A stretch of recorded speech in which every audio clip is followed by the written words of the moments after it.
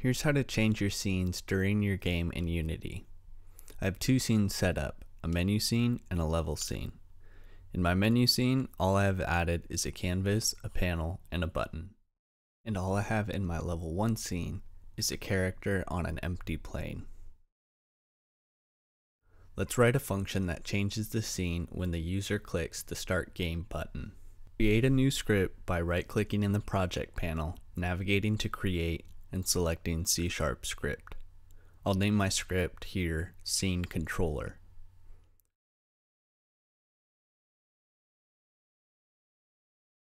Double-click the script to open it in Visual Studio.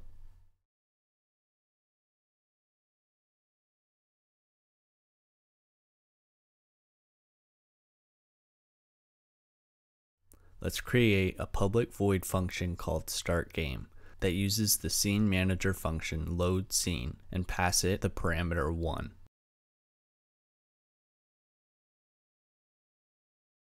Now to make sure that the Scene Manager has access to Scene 1, we will need to add our scenes to the build path of our game. Return to Unity. Navigate to File in the toolbar and select Build Settings. Now let's add the main menu scene.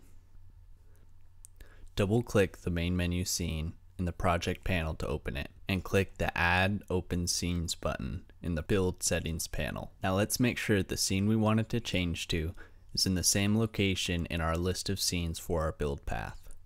You can drag and drop the scenes into your desired order. Now let's drag our script onto our canvas, and then drag our canvas onto the button's on-click listener.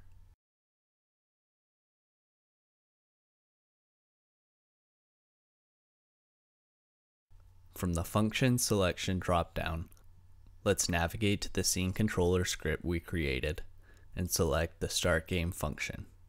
Now let's run our game.